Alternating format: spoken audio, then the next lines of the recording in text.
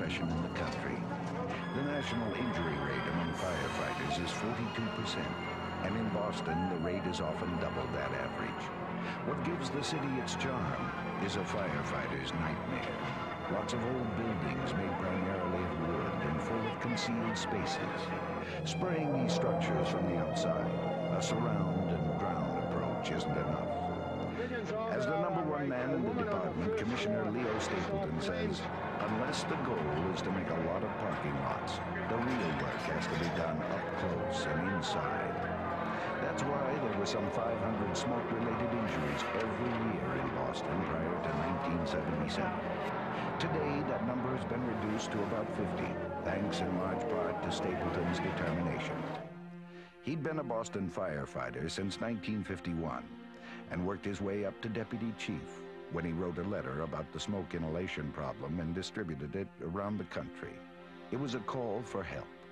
In Boston, over a period of a couple of decades, we had 10 members killed while utilizing the type of equipment that they had then.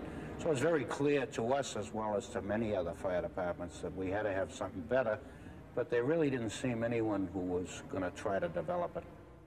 NASA responded, and engineers at the Johnson Space Center began adapting life support system technology used by Apollo astronauts on the moon. The result? An improved breathing apparatus now being used by firefighters around the world. Manufactured by Scott Aviation, the system consists of a face mask, harness, frame, and air tank. It's much lighter and more reliable than its predecessor. But the most important factor is that firefighters like and use the system. The first year that we utilized the NASA system, we reduced smoke inhalation injuries from 500 down to 50, and that was a tremendous improvement. But also our effect on controlling fires. We were able to penetrate the building deeper and do our job better. And firefighters were the first one to realize how effective it was.